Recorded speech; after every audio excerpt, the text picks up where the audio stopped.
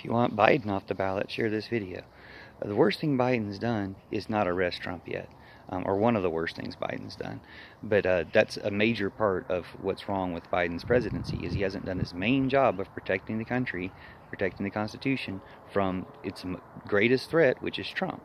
And he's had every reason to. Everyone's expecting Trump to go to jail like January 22nd, 2020. So it's been long overdue, and you have to question why he hasn't done it.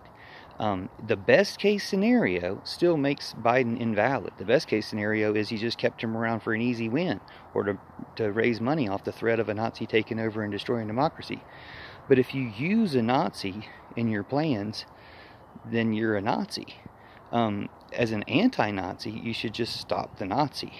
The other benefit, or whatever, the other goal that Biden would have in doing that is he only has to be slightly better than a Nazi and still seems preferable, meaning he can still do a whole lot of Nazi things. Why would you want to still do a whole lot of Nazi things unless you're a Nazi? So it's not like he doesn't have the will to, or the ability to do better. He doesn't have the will or desire to do better. They have the desire to compromise with Nazis, which is always going to be a bad outcome. Now, the worst case scenario, that's the best case scenario. That still makes him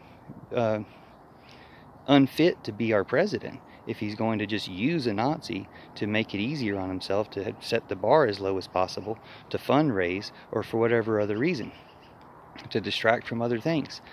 But the worst case scenario is he's planning on Trump either winning or cooing and giving it to him, or whatever. He's part of the plan to destroy the country. He's another Putin puppet, or Putin puppy, just like Trump. He's just the runt, and he's not doing anything to stop the one who's about to destroy the country. So you got to put Putin's puppy in the pound. Anybody can do it, and they'll be a hero for it. And if all these whiny Nazi Trumpers have their way and put Trump above the law with death threats, or crooked judges, or whoever, justices, crooked justices especially, whoever they are, all they're going to do is put themselves outside the protection of the law, because no one's going to care what the law says if you're trying to put certain people above the law. And those people who do something about it and save America from these Nazi traitors will be heroes in the new America, or the America of the future. So just